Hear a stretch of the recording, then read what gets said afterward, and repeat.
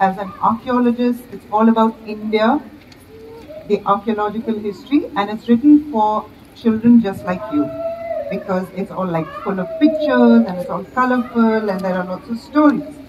But today we're going to talk about this little book. It's called Uncle Nehru and an Elephant. Okay, he's really excited. Look at this. She's drawn her brother, and you're also standing up. Last question, okay, before we go. There's a country, the name begins with R. Elephants went. He put his hand up. Because he put his hand up. Okay, can I throw it to you? I hope it doesn't hurt anyone. Ask for an elephant. If someone else from a different country asks for an elephant, will the Prime Minister now give it to them? No. There are rules now, because the Wildlife Act says that even though our Prime Minister went to Mongolia and he was presented with a horse. You're taking these books. So nice. Aren't they lucky? You like this book? So you will... We're going to Jumbaya now.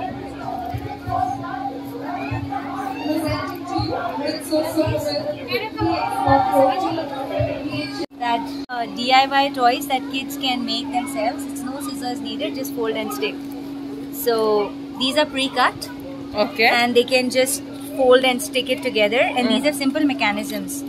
Oh. So kids learn many complicated, mechanisms. It helps in lateral development. Okay. Each toy has a story. We turn around. And each story has a toy. Oh. It's connected.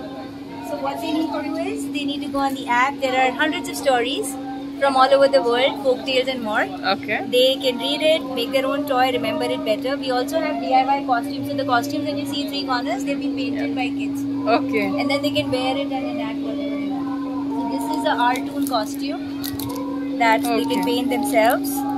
Okay. And right now we have a very heavy discount going on as part of the Jumbaya Fest. Okay. And this is the Jumbaya costume, which is to inspire a storyteller in every child.